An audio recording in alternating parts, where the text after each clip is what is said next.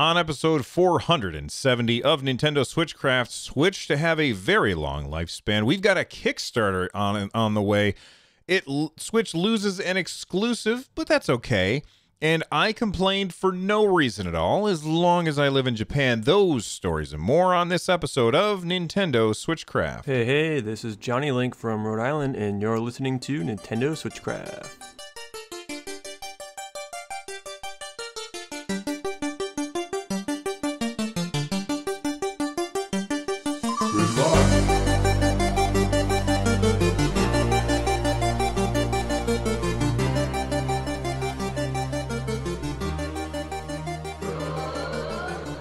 Hey everyone, welcome back to Switchcraft. It is brought to you live every Monday, Wednesday, and Friday. You can tune in live over at my Twitch channel over at twitch.tv/runjumpstomp. On Saturdays, I record a show that is all about what you want me to talk about. Use the hashtag AskRJS on Twitter. We had a really good show on Saturday, and that's thanks to all of the questions and comments that people sent in using the AskRJS hashtag on Twitter. If you want to do that through the community Discord, you can do that too. Join the community Discord with over 1,000 other people by heading on over to runjumpstomp.com/Discord. This episode of Switchcraft is made possible by patrons like Michael M. Get Switchcraft and my other content ad-free for as little as $1 by heading on over to patreon.com/runjumpstomp. All right. We've got a bunch of stuff to talk about today. Let's start by talking about Demon X Machina. All right, Demon X Machina, that is a game that came out. It was actually really, really interesting. There was, it was at E3 2 years ago? Yeah, it was 2 years ago at E3. Nintendo opens up with their presentation at E3, and the first thing that they have is this weird mech game with some heavy metal music going, and a lot of us looked at that and said, oh, that looks really, really cool. The game is called Demon X Machina, and then they had a trial, a demo that we could try out, the first little bit of the game, and I tried it, and I said, yikes, that game is a train wreck. It is not a game for me. I was not impressed. Well, the Xseed Games took all of that information all of our complaints, and they applied it, and then they brought out another demo, which was much improved from the first demo. A lot of people were very happy with the changes that were made to Demon X Machina, and the game finally came out. Unfortunately, when it launched among a bunch of other really, really big games, and that meant that it just didn't get the attention that I feel like it deserved. So it didn't do as well as I think it should have, even though I'm one of the people who took a pass on it because it came out among a bunch of other games that I was much more interested in at the time. Now, why am I talking about it again? Well, because Demon X Machina from Xseed Games is now going to be launching globally on Windows PC via Steam on February 13th. So the game is no longer going to be a Nintendo Switch exclusive. It is now coming to PC through Steam. So you can get ready to pilot your arsenal and join the high-stakes mech battle for humanity's survival. If you pre-purchase it today, you get 20% off and additional DLC. So just so everybody knows, how much does it cost? Well, I'm clicking right now to open it up in the Steam website, and currently it is a $60 game, and it is marked down to $47.99. That offer, it ends in approximately 9 days, February 13th. So if you want to get that 20% off, that's what you're going to want to have to do right away. However, I say that, try the demo. Download the demo on your Nintendo Switch. See what you think of it before you spend that money. And then you can decide if you want to pick it up on Switch or if you want to pick it up on PC. Whatever it is that you decide, I'm sure will be fine with me. Anyway, I just wanted to let people know about that. Now, there was something that I did not add to the show notes. All right. There's something I forgot to add to the show notes, or actually I didn't add to the show note. Well, I think I forgot. I was talking about it or thinking about it earlier today. And then as I was making the show notes, I completely forgot. And then one of our listeners, Super Nintendad, who was here in chat, he was talking about it, and I was talking about Demon X Machina, and he was talking about the Wonderful 101, and we were kind of going back and forth, and I was confused about what he was talking about. He was like, it's a stretch goal, and I was like, what do you mean? So the Wonderful 101 remastered. If you don't know what the Wonderful 101 is, it is an incredibly weird game that came out on the Wii U. And actually, was it originally on the Wii U? I think it was. It may have been on the Wii as well, but I played it on the Wii U. Really, really strange game. There was a lot of drawing on the screen involved in order to put your characters in the right formation. So you had 101 characters, and you could turn them into a gun, or you could turn them into, I don't know, like a sword or something like that, or a fist, I mean. It's been a very, very long time since I played this game. Now, while I was making my show notes and getting ready to record, when I first started this is a Kickstarter, by the way. The Kickstarter was at 16,000. The goal was 50,000, and as of right now, as I'm recording this, it is now at 72,000.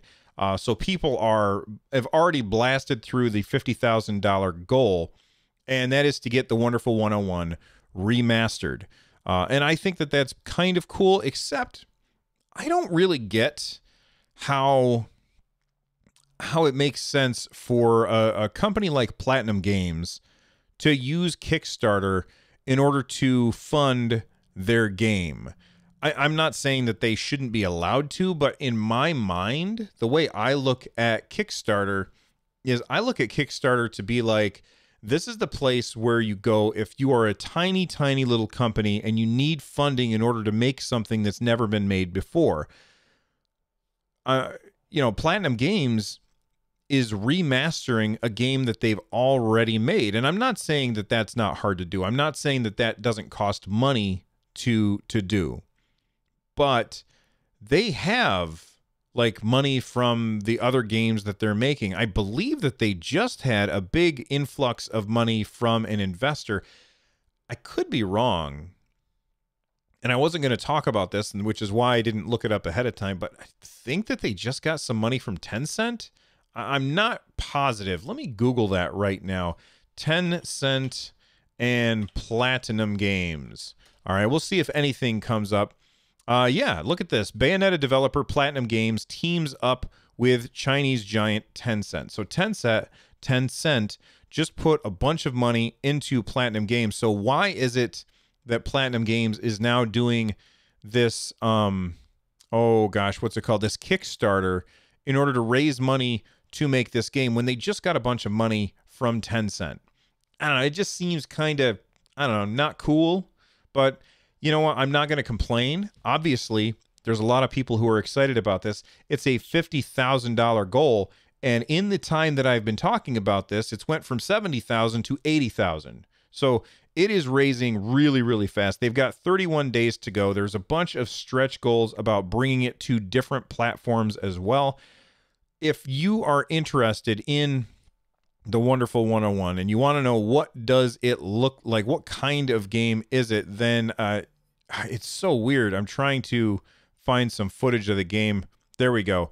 It's such a weird game. You're controlling all of these characters, and it's a very button mashy game, but then you turn these characters into larger objects by drawing on the screen. Now, I don't think that that's going to work on the Switch unless you are drawing on the screen, or unless they come up with a new way to actually control the game. And I think that if they're going to be bringing this to the PlayStation, to PC, to Xbox, then it's going to have to be figured out how you can do this completely different than the original controls, because the original controls are very very dependent on how unique the Wii U was. Now, I I don't like to toot my own horn, but I want to say that I did call that we would get a Wonderful 101 recently. So, yay me for calling it. But oh my God, it's the numbers are going up so fast. It's at 88,000 right now. So there's a lot of people that are very, very excited about this game. We'll see what happens with it, and I will let you know more information probably when we find out more.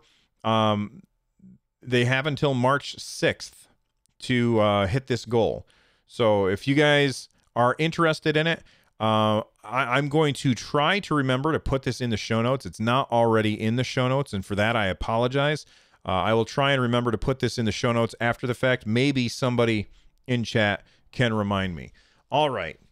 Let's talk about Mr. Furukawa. Actually, let's not talk about Mr. Furukawa. We're going to talk about Mr. Furukawa in a minute. But first, I want to hear from a sponsor. After we hear from our sponsor, we're going to see what Mr. Furukawa, the president of Nintendo, has to say about the expected life cycle of the Nintendo Switch. Stick around. Introducing the next generation from Nintendo. New Super Mario World, created especially for the Super Nintendo Entertainment System. It's a bit more exciting, a bit more challenging, a bit more graphic, a bit more colorful, a bit more realistic, a bit more levels, a bit more secret, a bit more enemies, a bit more friends, a bit more sound, a bit hotter, a bit cooler, a bit weird, a bit more revolutionary, a bit more Mario, a bit more of what you want. It's 16-bit, and it's yours only if you get new Super Nintendo. Now you're playing with power, superpower. All right, we are back. Mr. Furukawa recently was talking, and this comes to us from videogameschronicle.com, and it says here, this is going to shock you. Are you guys ready to be shocked? I hope you're ready to be shocked. Here's the shocking part. Nintendo is considering its approach to future console development. Really? What a shock. That banner headline really jumped out at me, that they're considering their future plans for console development. I mean, who would have thought that a video game console maker and platform holder would be thinking about what they might do in the future? That being said, ridiculous headlines aside, there was this Japanese Q&A with investors. It was translated by Video Games Chronicle, so thank you to them for translating it. And there's some very interesting information here. It says here, the Nintendo Switch will soon have been on sale for 3 years. We feel it's a different kind of console than the ones we have previously released. Excuse me. In addition to the flagship Switch model, we also released a Nintendo Switch Lite, which can only be played as a handheld. This allows the user to choose a console that fits their lifestyle. And I think that that really is a fantastic way to do things, to create multiple versions of the same console and be able to let me decide, A, how much money I want to spend, and B, what features are important to me. So, I've got the regular Switch here in my hand. This is mine. This is my regular Switch. And then in my hand now, I have the Switch Lite. This one belongs to my wife.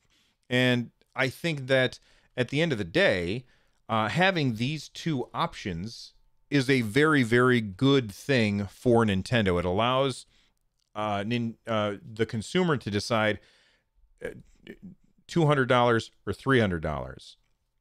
More consumer choice is always a better thing. This is another reason why, or this is the same reason why 32 gigabytes for internal storage is okay, but because it allows Nintendo to sell it at $300 and then allow me, the end user, to decide how much money do I want to invest in my particular Switch by adding an SD card of whatever size that I'm looking for. So I think that's great. It's also why I think it would be really good for a Switch Pro to come out. We know that's supposed to not be happening this year, the Switch Pro, but I do think a Switch Pro that costs a little bit more money, has a smaller bezel, maybe a longer battery life, or maybe a higher resolution screen, all of those things would be really, really good. And I think at the end of the day that that's something that we're going to need to do.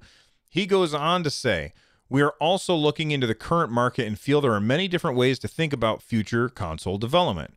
On the other hand, software is also very important. So in the short term, while the Nintendo Switch install base continues to expand, we must place a lot of focus on that. By placing our main focus on the Nintendo Switch, we feel we can have a very different / longer hardware life cycle than previous Nintendo consoles. And I think that's great. Look, Nintendo knows that right now they are not directly competing with the Xbox and the PlayStation. I think most houses, and I'm saying most, not all, but most houses that have a Nintendo Switch, they either have a Nintendo Switch and a PlayStation, a Nintendo Switch and an Xbox, or a Nintendo Switch and a PC. I think that that's really the case. That's kind of the case when it happened with the Wii as well. So I feel like Nintendo understands that, and they know that they don't have to directly compete with those other systems, which is why they, as long as the PlayStation doesn't bring out a portable and the Xbox doesn't bring out a portable, I think Nintendo is in a really, really good place right now. So I thought that those statements were very interesting. Now, in the middle of that conversation that I was just having with you, dear listener, I just got a phone call and 2 texts. So I'm going to wrap up the show really, really fast and get out of here because clearly something's going on. So let's go fast for the rest of this. All right, we already covered Wonderful 101 Remastered. All right, Animal Crossing New Horizons. Recently, I complained that the Animal Crossing New Horizons Joy-Con and Switch dock, you know, that I didn't think that Nintendo would give us a way to buy them separately. Well, according to Nintendo Life, and actually I found this out after I had posted that, in Japan, you can. You can buy the dock separately. You can buy the Joy-Cons separately if you want, and I think that that is awesome. Now, it's only in Japan, and we don't know if it's coming to the West, but I hope that it is. Do I think that I personally will spend money on these things? Probably not. Maybe the Joy-Cons, probably not the dock. I already have a bunch of docks throughout the house. But I know that there's a lot of people that would want this stuff and don't want to upgrade or go through the hassle of upgrading their Nintendo Switch. So it makes sense to bring this stuff out separately. I think Nintendo should have done that a while ago with they had Joy-Cons that came with a Mario, I think it was Mario Kart, or maybe it was Mario Odyssey. There was a bundle, and it came with like these bright red Joy-Cons, not the neon red, but a different red Joy-Con, and it looked really cool, and they didn't sell those separately for some reason, and I thought that that was a mistake.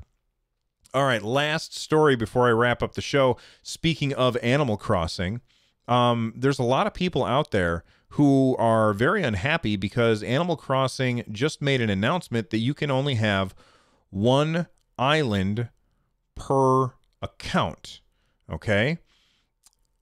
Actually, that's not right. It's one island per Nintendo Switch console. So it doesn't matter how many accounts you have on the Switch. If me and my wife and my son and my daughter and my niece were all on my Nintendo Switch and I have Animal Crossing on here, then we, the 5 of us, will share that island with each other. And there's a bunch of people who were just assuming that because we have the different user accounts on the Switch, that meant that, you know, this person would have their own island and this person would have their own island. And I can understand why people would want that big time. Like, I would like to be able to have my own island that nobody else can mess with. Nobody else can decide where something goes. I get to decide that. That I understand. But I also understand how it could be cool to share an island as a family and kind of work together to figure out what you're going to do on that island. And everybody still has their own house. I think that that would be really cool. I do think it would be very cool if Nintendo gave us the option to decide if I want to have an island as a family or an island on my own. But at the end of the day, Nintendo does the same thing that Nintendo always does. They decide for you what is the best way to do something, you know, and sometimes that's very frustrating, but also sometimes they're right. Sometimes they're wrong, though. You know, like you play a game and you can't turn off the in-game music, which is fine if it's great music, and most of the time it is, but sometimes I get sick of that same music over and over and over. That drives me crazy about Nintendo. They've decided how you're going to play, and there's no two ways about it. They decide which buttons go in which spots, which button is the jump button, which button is the attack button, and you can't remap. I don't like it when they do that kind of thing either. And for this, I agree. I wish that they would give us the option. However, maybe there's a technical reason why they can't. I doubt that that's the reason. But if you're sharing your Switch with other people in your household, then guess what? You're going to be sharing your island with other people in your household. And that may or may not be okay, especially if you have a single Switch household and you have young kids who would look at Animal Crossing and be like, that's really cool. Now you're going to have like, the 5-year-old's going to come in and knock down all of the stuff or put stuff in the place that you don't want that doesn't make sense. So I can understand why we might want to have this stuff separately. But that's kind of the way Animal Crossing has always been. All right, the mailing list is growing really, really quickly. Thank you very much. If you don't know what I'm talking about, join the free video game newsletter. Every couple of days, I find some cool gaming-related news, plus I put my thoughts together with it and a bunch of gifts, and I send it directly to your inbox. Go to runjumpstomp.com/mail and sign up today. It's free, and it's some funny stuff I think that we've been seeing in there. I love finding the perfect GIF, and that's something that I tend to not be able to do in an audio podcast. So please do me a favor and check that out. Again, that's runjumpstomp.com/mail to sign up. You can become a part of the community over at runjumpstomp.com/Discord. You can also watch the show live at twitch.tv/runjumpstomp. You can get a hold of me at runjumpstomp on Twitter. Use that hashtag AskRJS. That's ASKRJS, and maybe you'll get onto the Saturday show. This show is part of the giant-sized Team Up Network. For more information, make sure you check out gstu.net. And if you are looking for ways to support the show, go to runjumpstomp.com/thank-you. And for more content like this, check out my other shows like 143 Pixels, Stadia Cast, or Run Jump Stomp by heading on over to runjumpstomp.com/shows. The music that you're hearing right now is Corneria, Star Fox remixed by Noteblock. Thank you, everybody, for hanging out with me. I will see you next time. Bye-bye.